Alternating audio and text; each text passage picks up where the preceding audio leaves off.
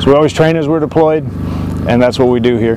The sappers of the Texas Army National Guard's 836th Engineer Company traveled from their home station in Kingsville, Texas to Camp Swift for a week of combat engineer training featuring a scaled scenario simulating a real-world deployment. We're training on our warfighter mission.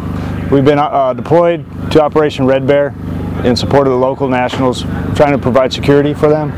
We have voting coming up next week, so we want to make sure they're able to get out and vote and not feel pressured by the local rebels. The training, held July 13th through the 19th in Bastrop, Texas, allowed the Guardsmen the opportunity to return to their roots as sapper soldiers and engage their traditional warrior skills. It takes a lot of work because there's a wide skill set you have to be up to speed on. You have to be able to go from one mission, say you're clearing a minefield, to now you're assaulting an objective, breaching a wall, something like that. It's just a lot of different aspects of the Army that you incorporate into one MOS.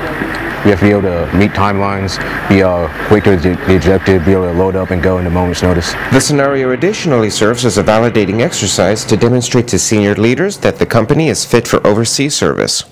Getting back to the basics of what the sapper and the engineer mission is doctrinally. So it's a great experience for these guys. The end state is that we pass the assessment and get the good word to return to the deployment pool, and we should have that by September. So. Reporting for Joint Task Force 136 Maneuver Enhancement Brigade from Camp Swift in Bastrop, Texas, I'm Master Sergeant Daniel Griego.